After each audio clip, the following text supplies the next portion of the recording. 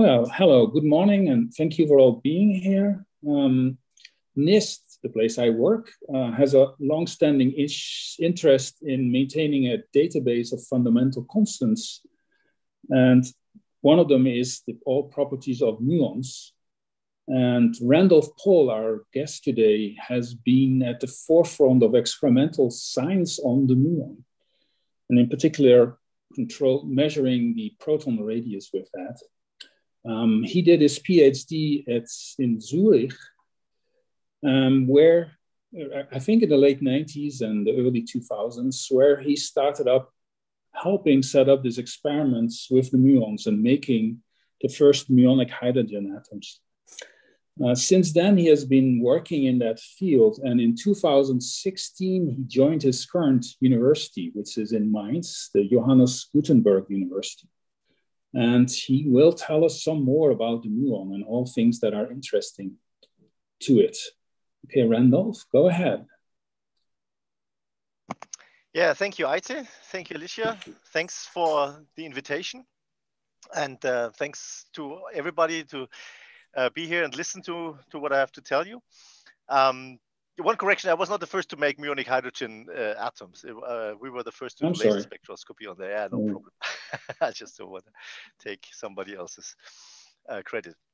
Okay, so I'm going to talk today, I'm going to talk about nucleon structure, basically proton structure, and the structure of simple nuclei from doing laser spectroscopy, mostly on muonic atoms and ions, and also some of the measurements that I've been involved in my previous place in the Ted Hensch group in Garching, Germany, where we did spectroscopy on normal hydrogen and deuterium.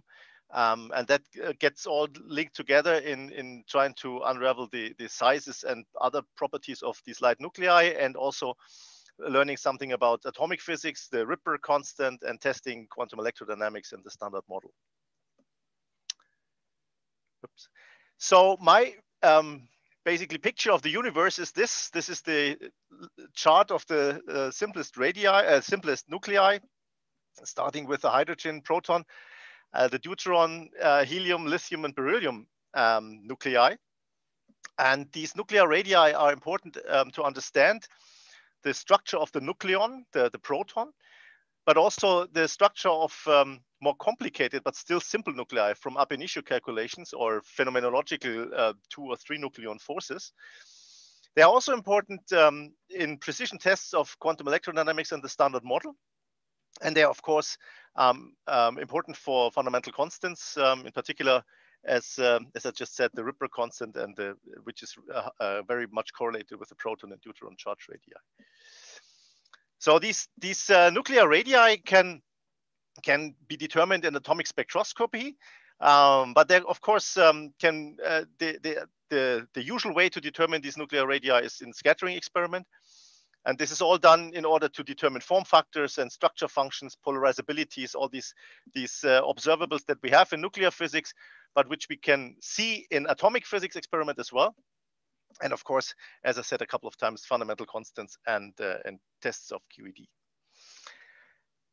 Something like 10 years ago or so, our experiment, which we had started 20 plus years ago at PSI, for the first time produced a value for the proton arm as charge radius.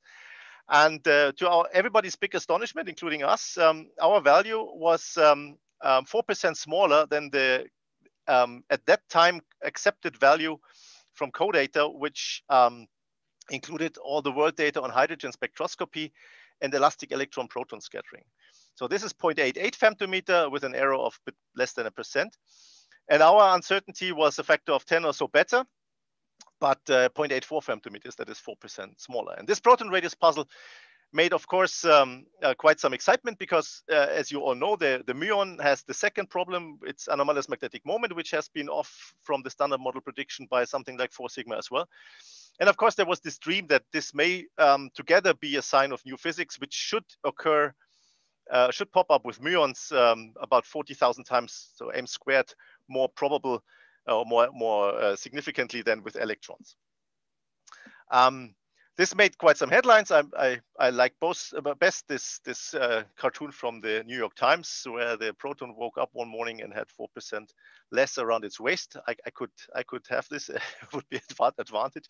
But of course, you see the quality of this scientific journal here by having the hydrogen atom with 2 electrons. All right.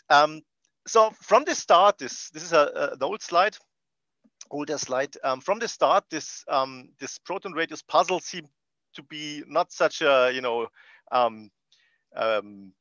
clear-cut puzzle, and this discrepancy was not as clear as as it looked initially, because, for example, this paper by a group in Bonn in Germany, they had taken electron scattering data, basically the data that led to this point, and added more theory and additional accelerator-based measurements, and they came up with, depending on their model, 2 small values for the proton charge radius, which is in agreement with the one that we then measured 2 years later.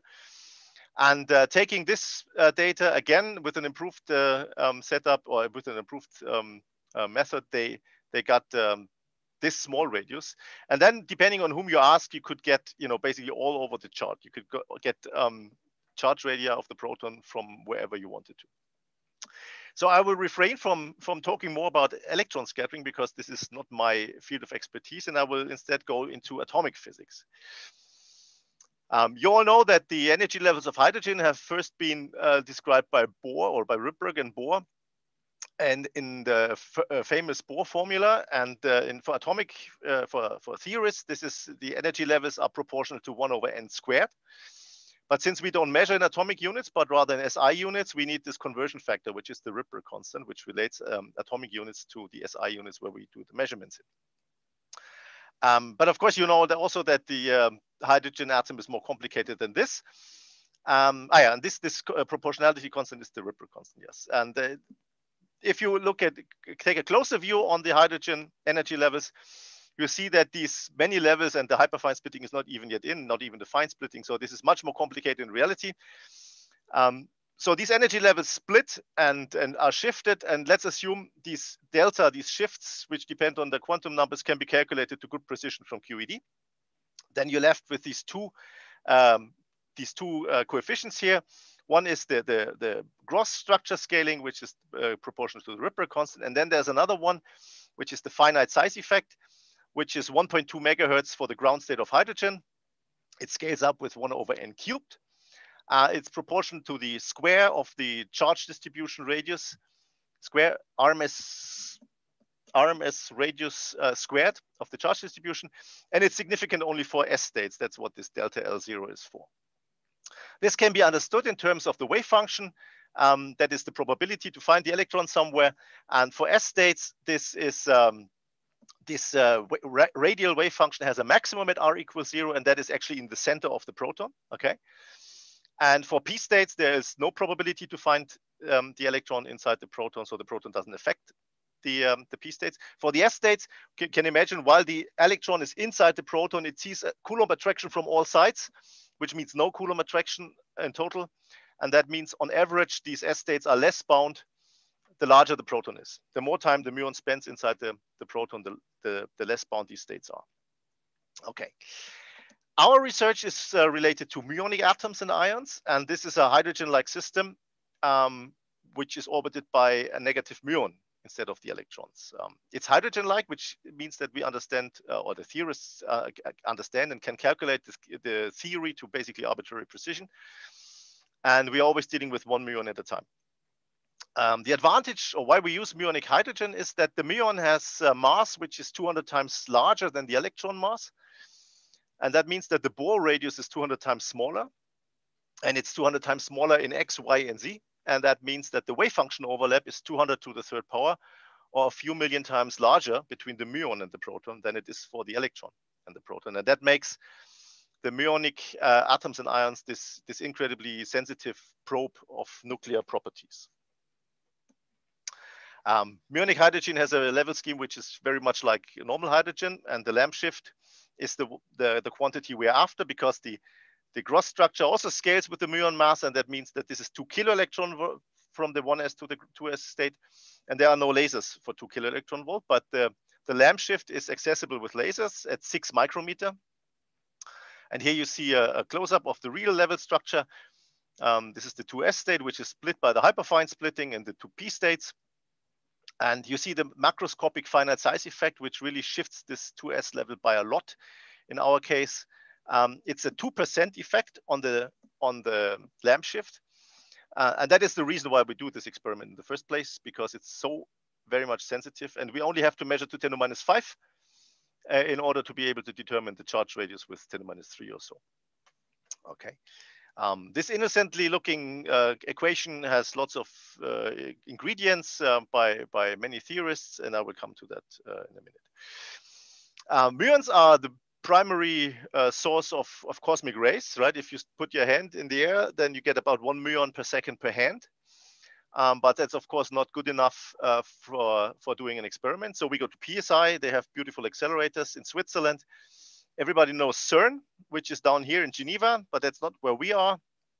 We are at PSI, which is about halfway between Zurich and Basel, close to the German border. And this has the world's strongest proton beam. When you measure it coming from a bottle, being accelerated and running into a beam dump, we have 2.5 milliamps of proton current in a vacuum tube. Okay, that's not electrons in a wire, it's protons in a vacuum tube. These protons produce pions, negatively charged pions, about 10 to the 9 per second, and we let these pions enter into our magnet system. That's our beamline. We've built the world's strongest, most intense beamline for negative muons. We have about 1,000 or more negative muons per second with energies of a kilo electron volt. They are created with mega electron volt, tens of mega electron volt, and we decelerate them to a kilo electron volt, and we cool them and detect them at that low energy, and that's key to this experiment. We have a laser hut, lots of shiny lasers. It's a rather complicated laser system. I will skip over this. If you have questions, you can just ask me and I will try and answer them. And then we merge the muons. This is our target open. It's about 20 centimeters or 8 inches along this side and 10 inches in axial direction. The muons enter. They are detected in very thin carbon foils, only 20 nanometers or so thick. They eject electrons, and these electrons are detected, and they enter through a very thin window, and the muon stops anywhere here in this large target. A laser pulse arrives, enters through a tiny hole in this mirror. There's a very elongated multipass mirror cavity. This fills the whole volume, and no matter where this one muonic hydrogen atom sits, it gets excited, and then 2s2p excitation is followed by a 2p1s Lyman alpha X-ray, which is detected in these avalanche photodiodes, large area avalanche photodiodes. And then we have energy resolution, time resolution, and we count clicks, basically. We count photons. And we count photons while changing the laser wavelength or frequency. And then we get a resonance. And this is our first measurement, which took a while to materialize because we were always looking in the wrong position. We had believed that the proton is 0.88 femtometers, which is around here. And finally, when we tuned our laser to 0.84 femtometers, we saw this peak. And this is the discrepancy, this 5 sigma discrepancy between the codata 06 value, which was valid when we published this in 2010, and our value. Okay, so this is a spectrum that we see. It's a time in microseconds. I forgot to tell you that the muon lives only for 2 microseconds, but that's plenty of time for us to do the experiment. When the muons enter the target, 99% of them decay to the ground state, and we see the photons coming from that one. Then we have some background, and when we tune the laser to resonance, we see the second peak here, which is the 2s to 2p transition, which signals that we've matched the laser frequency with the lamp shift energy. Okay, so I told you that there's this equation which relates our measured lamp shift to various properties like the charge radius, but also others. The good news about this is that these are all very well calculable. At least the QED part is very well under control. 99% or so of this QED term is given by this 1 electron positron loop vacuum polarization term. But we also include higher orders and then muonic lamp shift and 20 others. And this gives an estimate of the uncertainty here. Then this is the very important term. It's the so-called polarizability, two-photon exchange. That's when the muon exchanges two virtual photons with the nucleus, with the proton. And this can be elastic, so the proton stays a proton between these two vertices. And that gives rise to a parameter, to a number which is proportional, can be parameterized as being proportional to the third power of this charge radius. And this is has been the battlefield for a long time. This is the polarizability contribution of the proton. That's a virtual excitation of the proton to a delta resonance or higher lying states of the excited proton. And that was, people suspected that this could be miscalculated, and that would then result in us determining a wrong charge radius, because if you don't get this term right, you measure this, it's hard to, I mean, you want to extract that one. In the meantime, I think this has settled, and people believe that this initial calculation was good. Maybe the discussion is about the question of the error bar, if this is maybe a little bit under optimistic on our side or so. In terms of importance, this is a log scale, right? So this one loop electron vacuum polarization here is the dominant term. Then the second most important effect is the proton size effect. And then there are other QED effects. This two-photon exchange is tiny compared to the discrepancy, which is if you translate this difference in charge radii into something like a missing QED contribution, for example, this would have to be the fifth largest contribution. And this was from the start not very probable that this could be the reason. Yeah, so this inelastic two-photon exchange term, the polarizability, basically boils down to the question: do we know some subtraction function which is needed in order to make a dispersion relation on the nucleon converge? And this subtraction function is only known at q square equals 0 and at high q square. And the question is what you put in here. How is this continuation then gave rise to the question: what is the uncertainty of this? That's a very interesting nuclear physics topic, or nucleon physics topic. You can try to calculate this, and you can also extract this from Compton scattering data. And as well as you can extract the radius from electron scattering, you can also determine these other properties of the nucleon and later of the nucleus from electron scattering. And that is a nice link between observables in electron scattering and atomic physics. Okay, so the bottom line is, I think this maybe this error bar is a little bit optimistic, other people say, but it's certainly not large enough, this error bar, to explain the discrepancy. Good. We've also done measurements on muonic deuterium, and that also boils down to the polarizability, or to the maybe dynamic, you can call it the dynamic properties of the nucleus, how the excitation takes place. This is a very busy slide, but I'll walk you through this. So this is now the deuteron charge radius. And the co-data value is basically related to the proton radius in co-data. I will show you this in a second. There is some deuterium spectroscopy as well. And there's elastic electron deuteron scattering, but this has an uncertainty which is too large to be able to separate these two solutions. Our muonic deuterium value, when we published it, was here. Again, smaller, but now it's not 4%, but it's much smaller, the discrepancy. In terms of sigmas, it's the same, 5 sigmas. And then over time, theory evolved, and it moved a little bit. Our muonic deuteron radius moved a little bit upwards to that point. Okay, I said that this co-data deuteron radius basically boils down to measurement of the proton radius, and that is because we have measured in Garching the difference of the 1s-2s transition in normal hydrogen and normal deuterium in the Hensch group.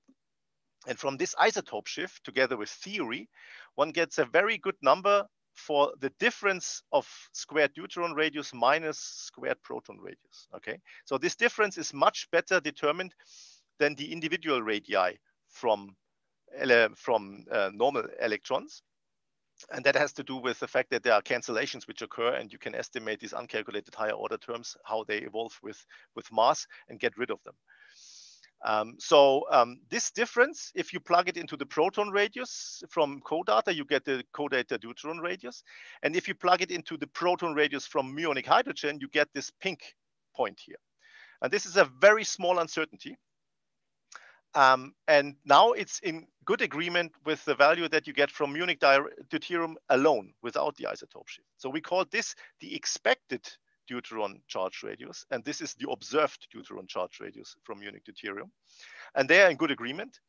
And they both show this 5 sigma difference to the old CODATA 2014 value. Okay. Now you see 2 error bars here for the deuteron radius. One is the inner one is the experimental uncertainty. That's 2.127 plus and then 2 digits. And in the last 2 digits, you have 13 as an uncertainty.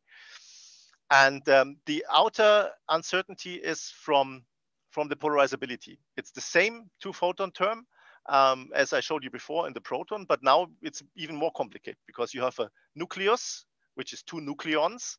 So you can excite the nucleus, and the deuteron is only weakly bound. It's only 2 mega electron volt. And so you can, whereas the proton is bound, so the first excited state in the proton is 300 mega electron volts away from the ground state. So you can easily perturb the deuteron, but you can also perturb each of the individual nucleons inside the deuteron, okay?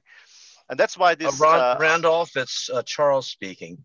So yes. This polarization correction, yes, there's a contribution to this just from, let's say, the classical electrical polarizability of either the proton or the deuteron, isn't it?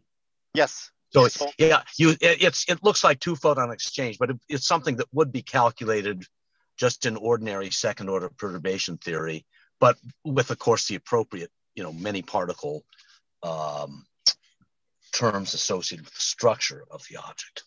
Yes, so it contains both, right? So it contains the nuclear polarizability, but also the individual nucleon polarizabilities, because you can have both, right? The virtual photon can talk to either the complete nucleus or to each of these nucleons. Okay, thank you. Okay, yeah, you see that this is the dominant the dominant uncertainty in our deuteron radius, and this is summarized on this slide here. Actually, it's not only 2-photon exchange. You also have to consider 3-photon exchange with the nucleus. That's one of the more recent developments by Kalinowski and also Pachutsky in 2 years ago. They found that for the deuteron, this 3-photon exchange is very large, and this made the dominant shift here from this point to that point. This is due to 3-photon corrections. So this was astonishingly large. Okay, so now we have these the equation, which is the measured lamp shift in muonic deuterium, is the QED part, which we save. Then there's the finite size effect, and then there is this 2- and 3-photon exchange contribution. Okay, so the theoretical uncertainty for this is this quantity, and our experimental uncertainty is 6 times better. Okay, so you can do 2 things. You can either use this calculated polarizability and plug it into the formula. You have measured the left-hand side. You can determine the charge radius. This is what you get here, and this is the uncertainty, and this is the light shaded band in the previous plot. But you can also turn this around. If you say, I know how large the deuteron is, if I know it from the proton plus the isotope shift, then I can plug in the value here. I've measured this, and I can determine the polarizability. And that is a factor of 3 more accurate than the best calculation from nuclear models.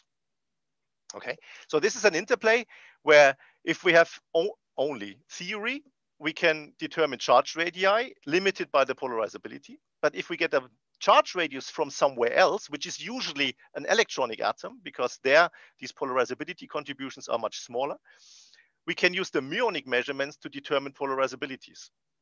And that in turn gives us a deep insight into these into the stuff which is happening inside the nuclei, inside these light nuclei.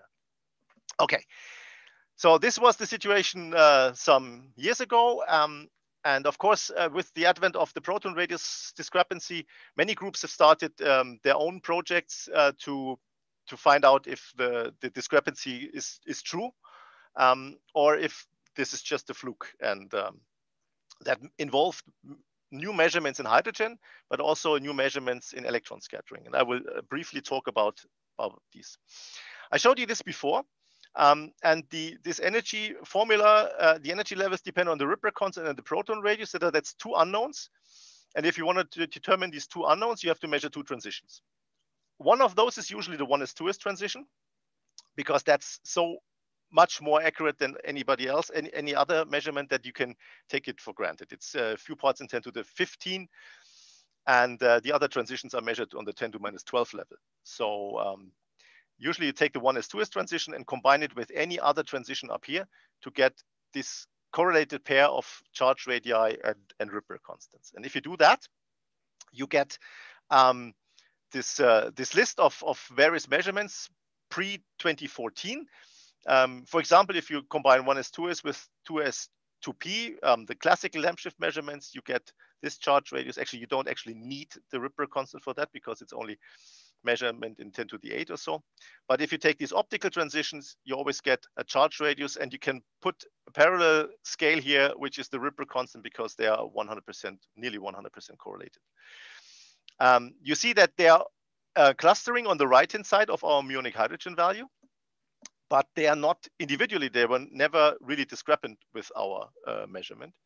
Only if you average these all together, you get this small uncertainty that then is a discrepancy to our muonic measurement. And so the first measurement which was published in after this discrepancy was found was from our experiment in Garching, where we determined the 2s 4p energy difference. And this was basically chosen because we had the laser on the table. 2s 4p is one laser doubling before 1s 2s. Okay, it's 486 nanometer, and we had this laser standing around, and so we used it. And the trick of this experiment is the following: we use the setup that is usually used to measure 1s 2s. That is a hydrogen discharge producing atomic hydrogen, which is cooled in a cryogenic nozzle to 6 Kelvin. Then we have a beam coming out from this nozzle, and then we overlap this beam with a 243 nanometer laser in a cavity. That we get these counter-propagating photons, which make a 2-photon transition to the 2s state. And then we quench the 2s state here and count the photons as a function of laser frequency to determine the 1s 2s transition. Now we had this 486 nanometer laser in there already because we wanted to measure the velocity distribution of the excited atoms by doing a 1-photon transition at some angle to be able to determine the Doppler shift. And so we thought the only thing you have to do is to turn this to 90 degrees and then you can measure without Doppler shift, and then you should be able to measure a second transition in hydrogen and get a new Ripper constant. That was, of course, very naive. In the end, it took us 4 years or so to get to the final result. Yeah, of course, this Doppler effect is huge. And if you make any mistake in the alignment of a laser with respect to an atomic beam, then you get any number that you like, but not the correct proton radius. We got around this by as other people before us, by taking a laser and retro-reflecting it onto itself. Actually, the laser came out of a fiber, and then we locked the retro-reflecting mirror such that the light going back into the fiber was maximized. And so we had nearly perfectly counter-propagating laser beams. And that then gives, if you misalign the angle between these two laser beams with respect to the atomic beam, you get a red shifted and a blue shifted line. But the center of gravity is nearly unchanged with respect to the true value. This has been done before, such measurements, but our advantage is, I would say, twofold. One is that we have a cryogenic hydrogen beam. We produce atoms and cool them down in a nozzle, so we are at 6 Kelvin, in contrast to other measurements which were done at room temperature or even higher temperatures. But maybe more importantly is our optical excitation of the 2s atoms allows us to select one hyperfine state, the f equals 0 state.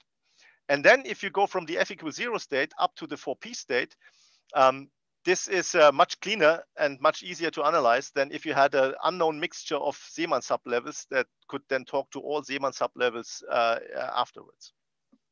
Okay. All right, and then when we did this, we came about an effect that was brought to our attention by Eric Hessels from Toronto, which is in principle crystal clear, but we had all forgotten about it, it seems. That is, if you tune your laser to the 2s 4p 1/2 transition, for example, and you look at the fluorescence light, There's also a possibility that the photon is emitted by going very far detune via the 4p3 half transition. The laser does the same thing, but these two photons now interfere. And if you look at this interference effect, you get, if you look at the power radiated by these two dipoles, which are oscillating, driven by the laser field, you get two Lorentzians plus a cross term. And this quantum interference shift was observed, you know that, in lithium. And we saw it very clearly, and it was a major source of headache in our experiment in the 2s4p excitation. And then we decided, and the fun thing is that this quantum interference depends on the geometry of your setup. It depends on the angle between the laser polarization and the emission direction of the photon, which is then here emitted from the 4p state to the ground state. And so what we did is we built a split detector and could rotate the laser beam. Here you see now this 486 nanometer laser beam coming from a fiber into this retroreflector and back into the fiber. And we could rotate the laser polarization. And we had two detectors where we could at the same time measure photons which are emitted along the polarization axis and perpendicular to it. And by looking at these two detectors at the same time, we observed the following. By turning the laser polarization, you could shift the apparent position of the signal if you fit it with the wrong function, namely just two Lorentzians. You could shift it by plus minus 50 or so kilohertz. And the proton radius puzzle, the difference between these two proton radii is only 9 kilohertz or 7 kilohertz on this transition. So this is like 10 times the proton radius discrepancy. And you could basically tune in the desired proton radius if you did not consider it correctly by changing the laser polarization. This interference pattern looks different for the 4p3 half. That's just because the emission spectrum for this 4p3 half, the emission geometry is different. And these dashed lines are calculations which are basically ab initio. There's no fitting of this. It's you plug in the geometry and everything into the Monte Carlo that describes our experiment, and this is what you get.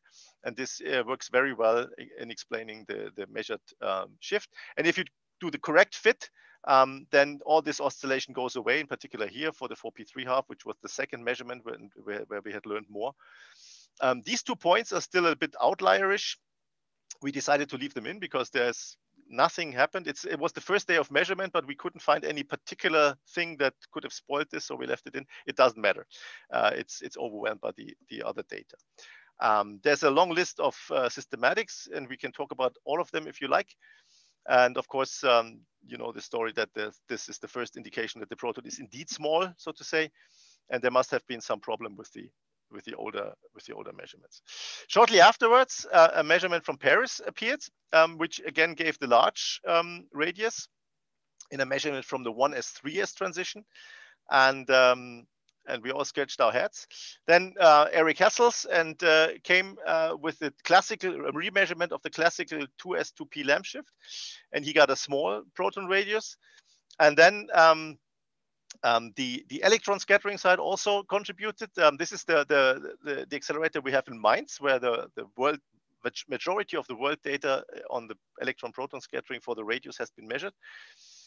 The problem here is that you measure a form factor and you have to extrapolate to 0 because so this is the cross section or the form factor versus momentum transfer, and you cannot measure at 0 momentum transfer, but you rather have to extrapolate, and this extrapolation is tricky.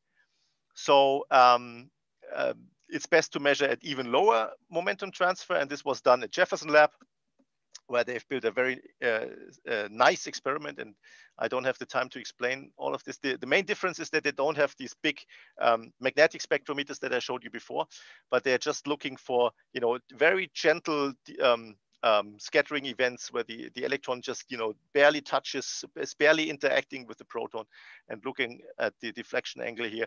And they have a very nice way of normalizing their data to account calculable Möller scattering events, and they also got a small radius. So it looks like all new measurements except for this 1s3s from Paris seem to agree with the small proton radius, which closes the window for new physics in muonic atoms for the moment.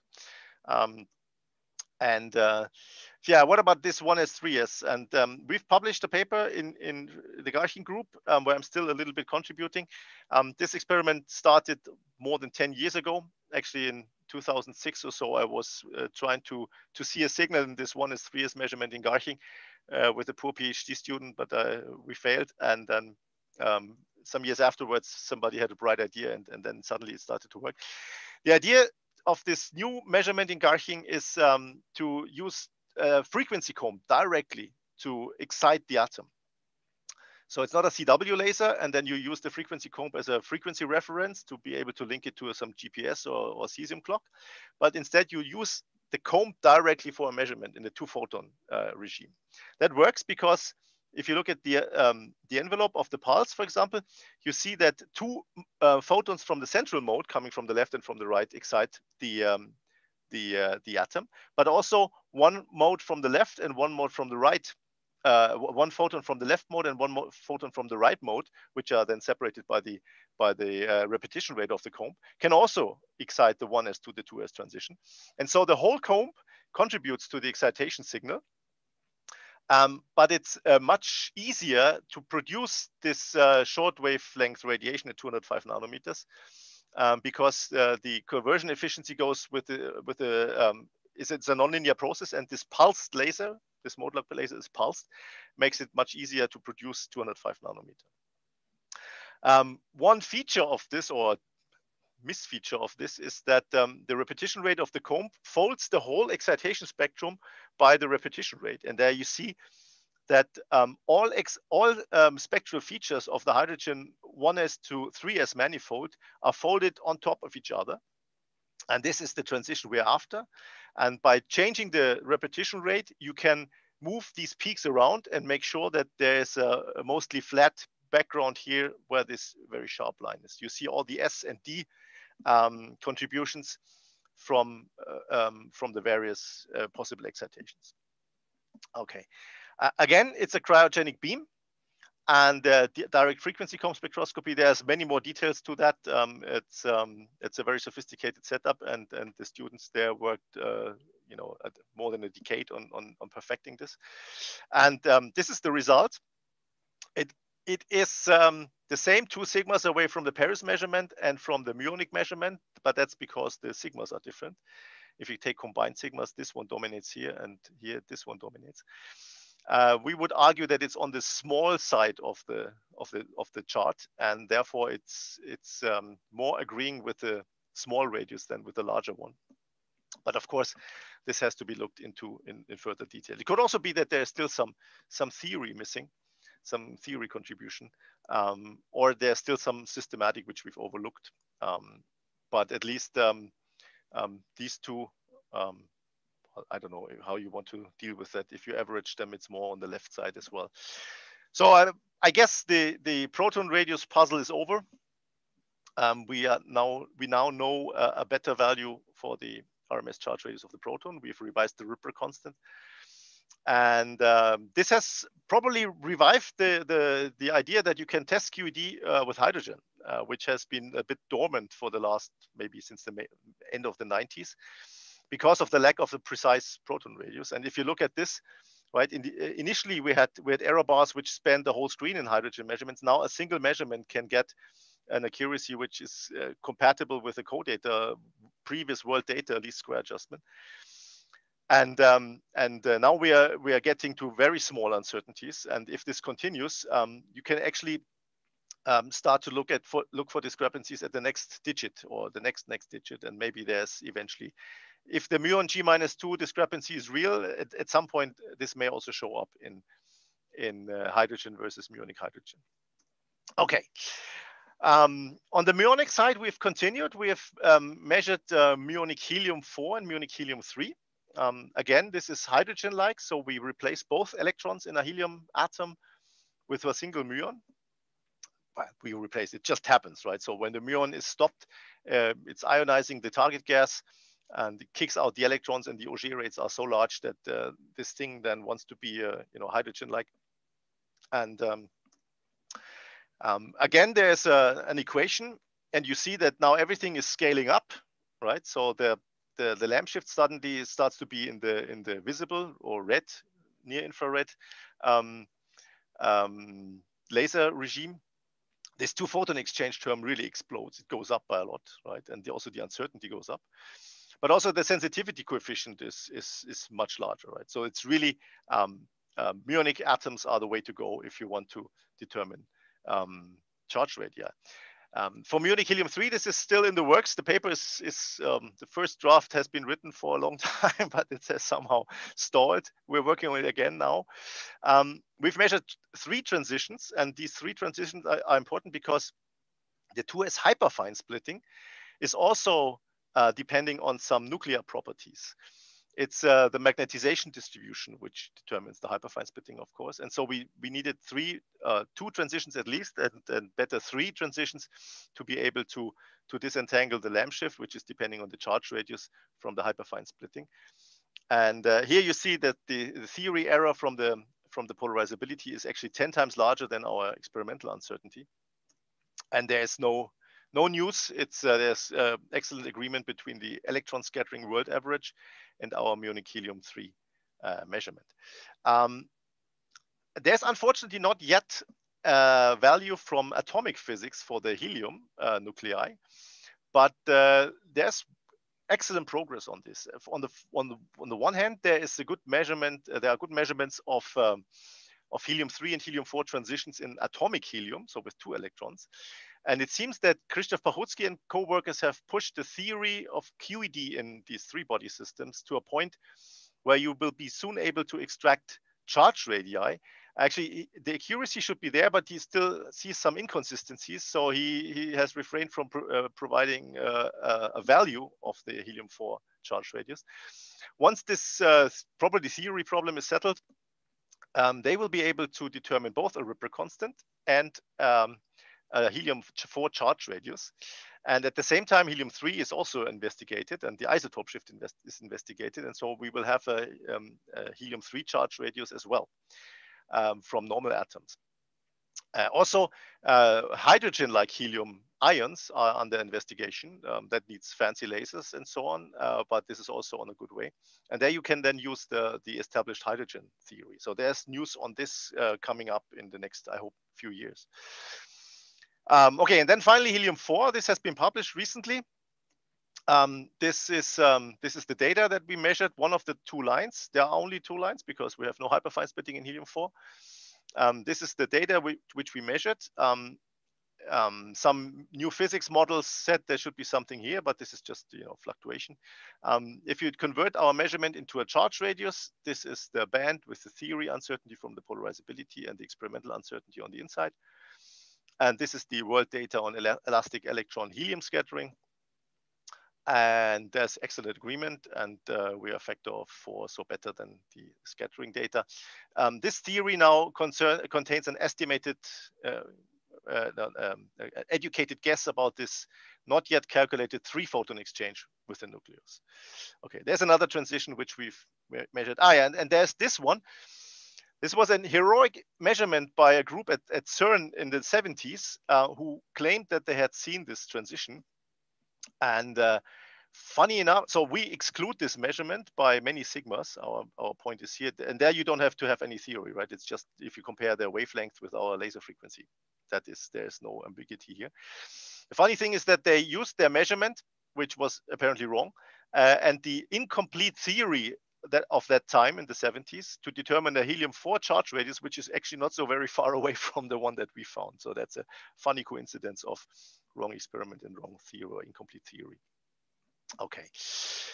Yeah, so these muonic helium measurements, they are of course a benchmark for nuclear physics of these few nucleon theories. They can be used to fix low energy constants of phenomenological potentials. And we slightly improve the charge radii of these interesting halo nuclei, where you have a helium-6 and helium-8, which live astonishingly long, like nearly a second and nearly 100 or 100 milliseconds. The isotope shift has been measured with respect to helium-4.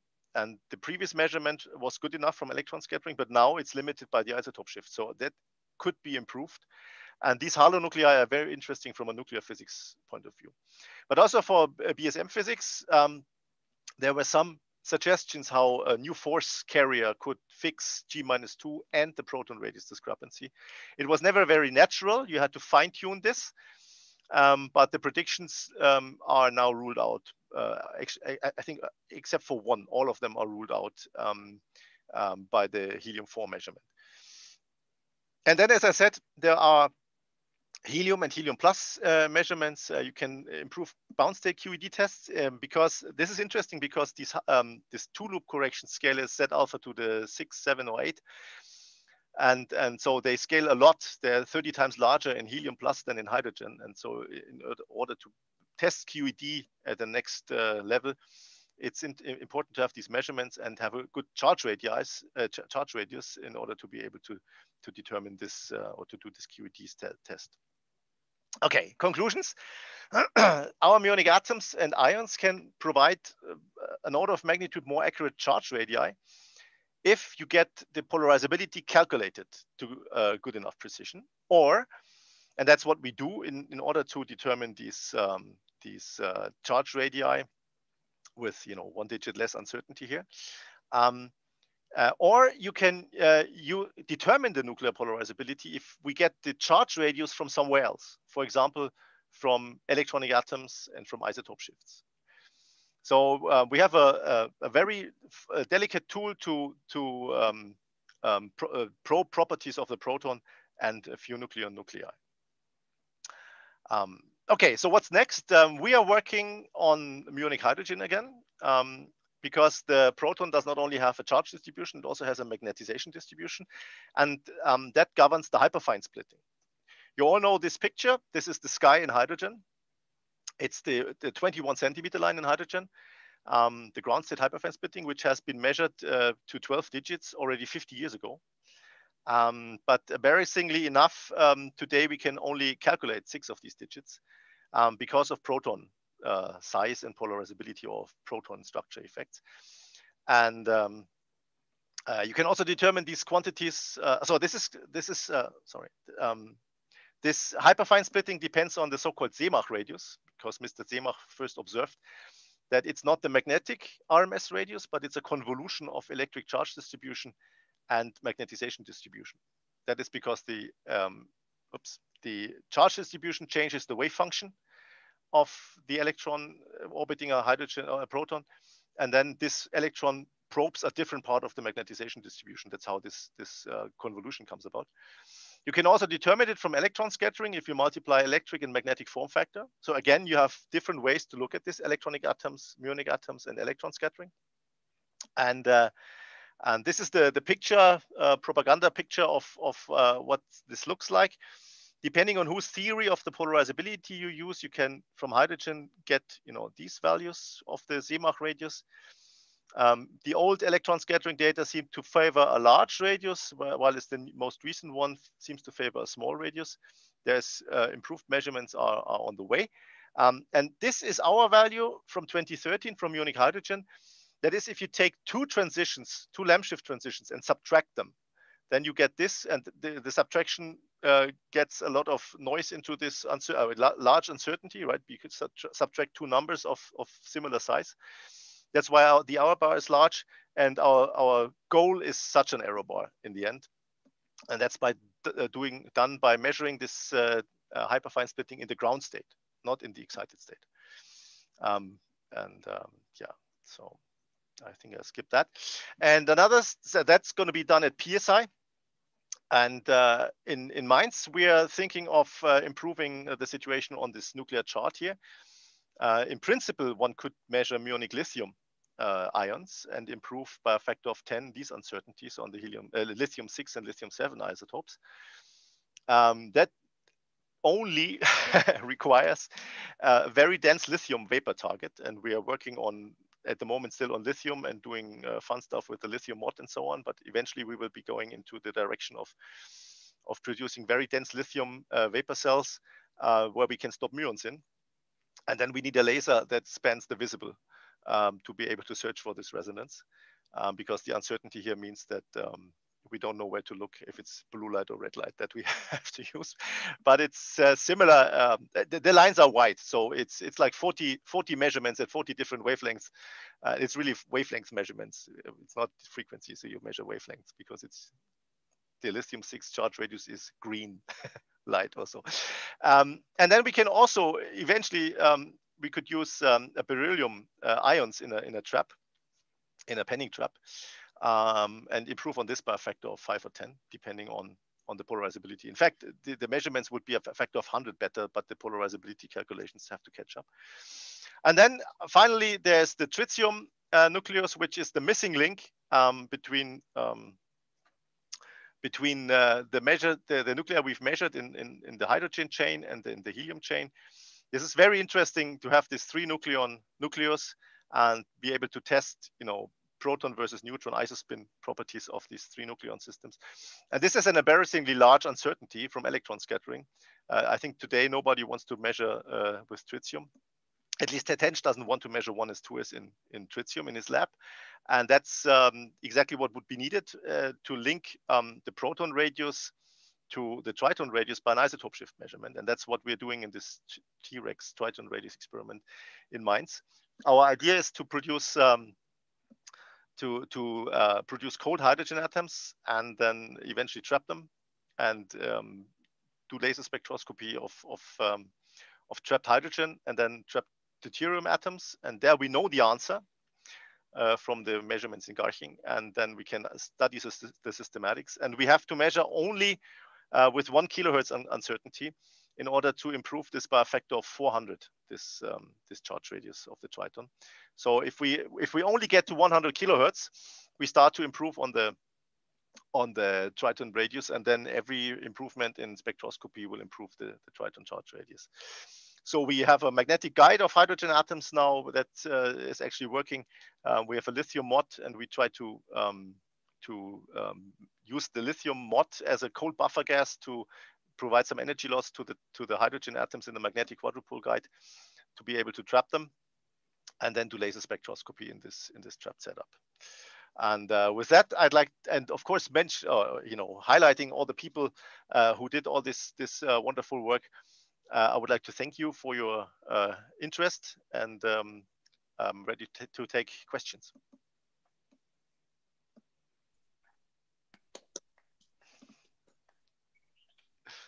Thank you very much. That's an amazing body of work and precision spectroscopy. So the floor is definitely open for questions. Randolph, it's Charles. This is maybe a little bit beyond the scope of your presentation today, but could you say a few words about the spectroscopy, let's say, of Rydberg states of a muon attached to a proton or a helium nucleus? I mean, I know there's been quite a bit of work over the years in pionic atoms. I'm just wondering the degree to which the ordinary, let's say, Bohr-like spectra of a muon attached to a hadron or have been measured with any accuracy. Yeah, great you bring this up. Actually, I did my diploma thesis on antiprotonic helium at CERN. So that's what I'm thinking about. Exactly. Yes. So there's a funny system which is called antiprotonic helium or pionic helium, which is if you take an antiproton or a pion and stop it in matter, usually it annihilates within picoseconds, because the strong interaction basically destroys these quark-antiquark pairs with the nucleus immediately. For helium, there's this funny exception that you can populate high-lying Rydberg states for antiprotonic helium. This is around n equals 38. Yes, I've seen that. Yeah, it's amazing. You get a capture. It's a classical capture criterion. Yeah, the natural Rydberg state is the high Rydberg state is the first stop on the train.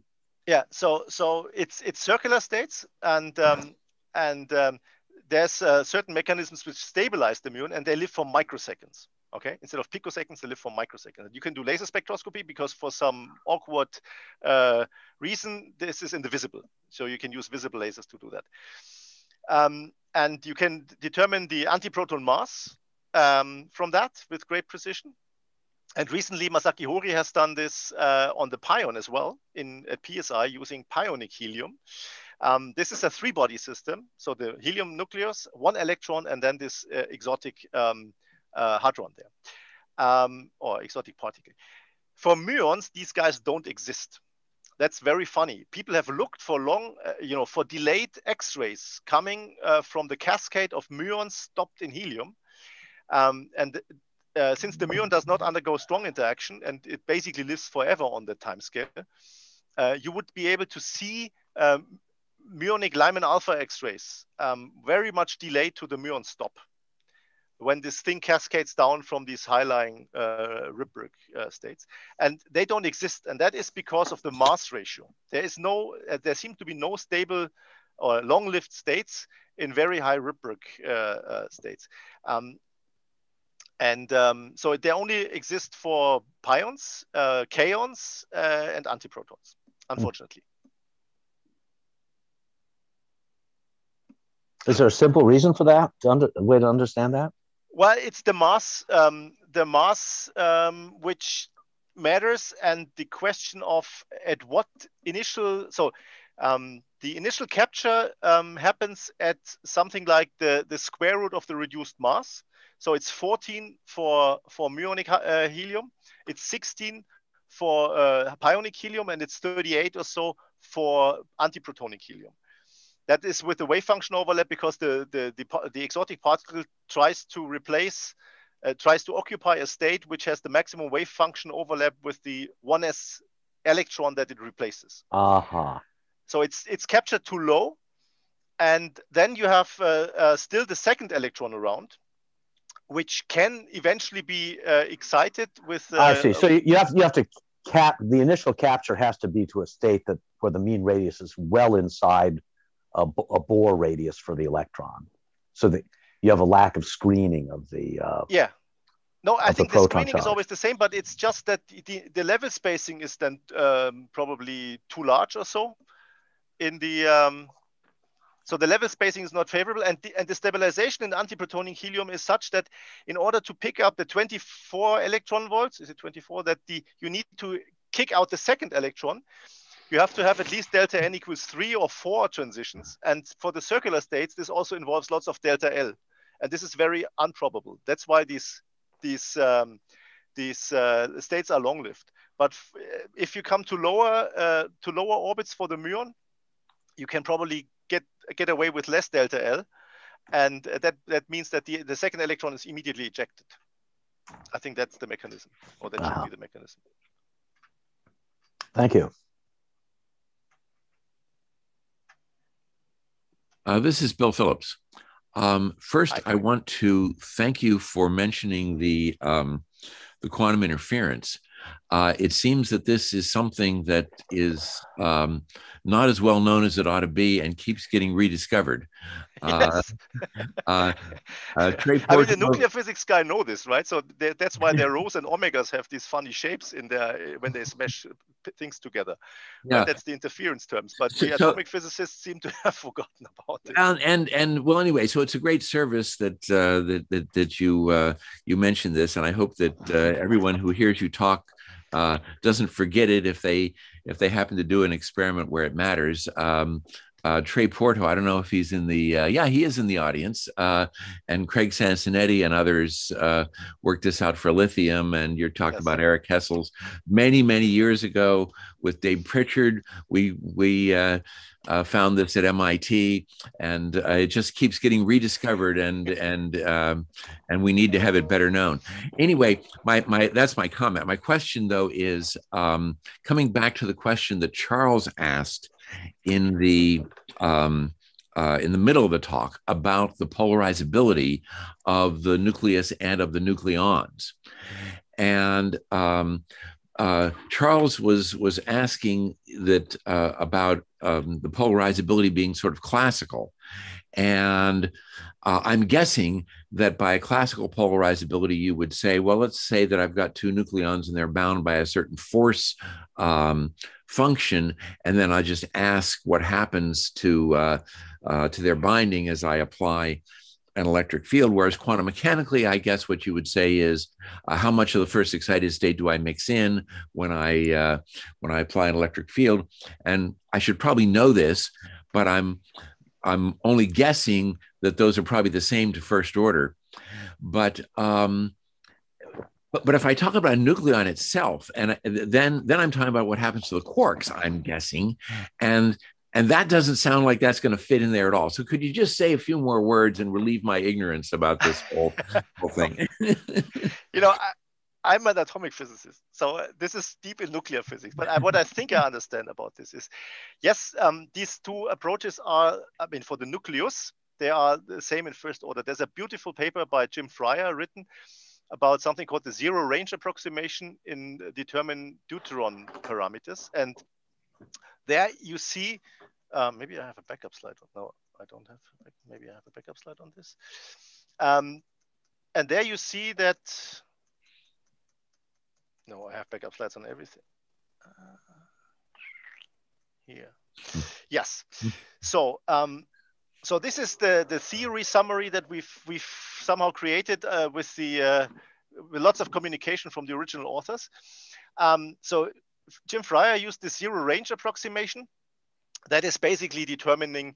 So basically, the idea is that you take a wave function that matches the long range wave function of the deuteron, and it doesn't matter how the details look inside. Okay, and then you can do these calculations of some matrix elements, and they are astonishingly well in absolutely perfect agreement on the percent level or so, with two nucleon forces based on this AV18 potential or some chiral inspired effective nuclear force. And this has been done by several groups.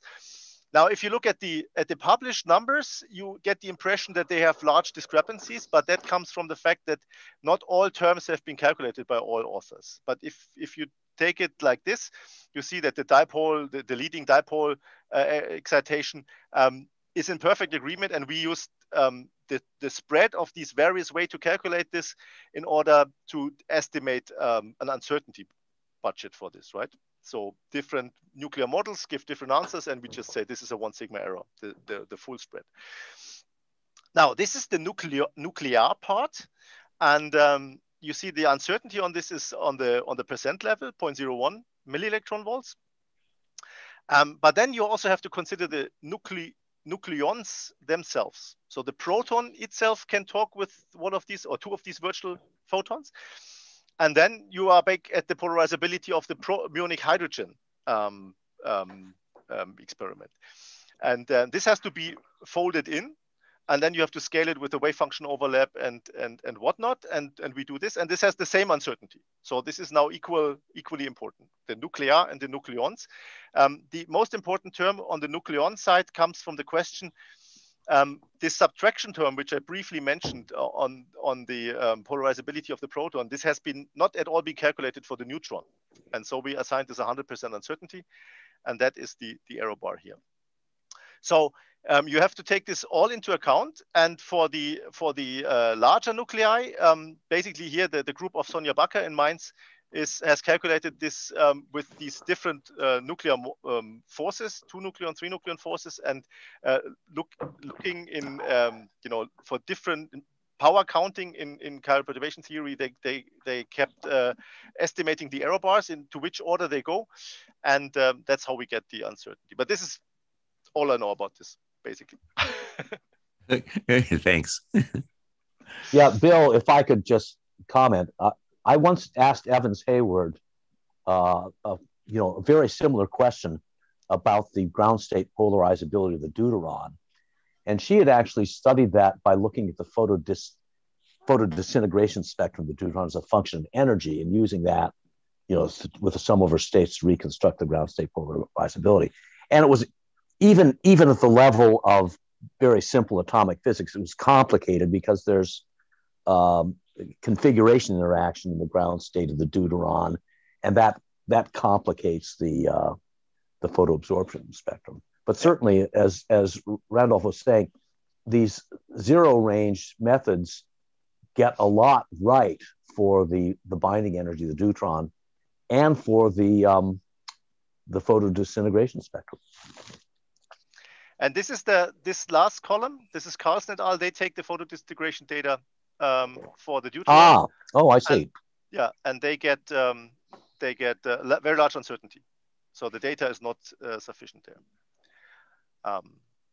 I think actually the game would be the other way around. And I haven't talked about this. Maybe I should. So suppose we now settle the discussion about how large the proton is, and people start to accept that muonic hydrogen gives the right answer. Then you can do fantastic things. You can, for example, take the electron scattering data, and if you fit it with some whatever function you prefer, you can fix not only the value at q square equals 0, but also the slope. And for that, you get improved values for the form factor at larger q square, because your fit is more better determined at q square equals 0. The same can be done for this this photodisintegration data, this Compton scattering data, because the polarizability that we can determine, I told you how we can determine this if we know the charge radius and we've measured this. This is a weighted integral over this photodisintegration data. So we could fix this integral, and then the data would give much better insights into the q square evolution of these data. So by combining the knowledge from electron scattering, atomic physics with electrons and with muons, we get the best of all worlds.